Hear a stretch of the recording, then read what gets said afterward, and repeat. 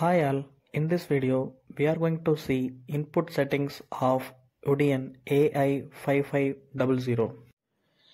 AI5500 is suitable for RTD and thermocouple measurement. This thermometer we can select 0.01, 0.1 and 1 degree resolution. It's a user-friendly thermometer. Manual calibration is also available. Different codes are available for RTD and thermocouple types. We need to select the code based on the input. For example, RTD 1 and for K type 13. Now we are going to connect RTD sensor. Now we can switch on the instrument. Since we have not connected any sensor, it shows input error. Now we need to press set and hold key for few seconds. The display shows type.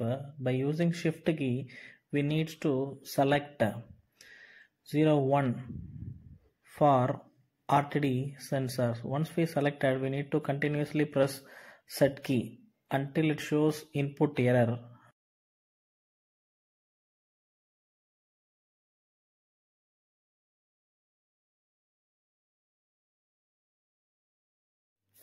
Now we can connect a RTD sensor.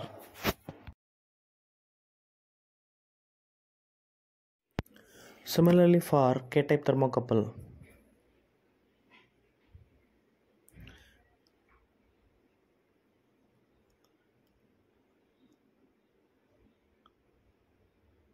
Shift and hold key continuously for few seconds.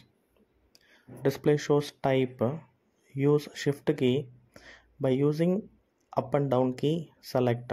For K-type thermocouple, the code is 13.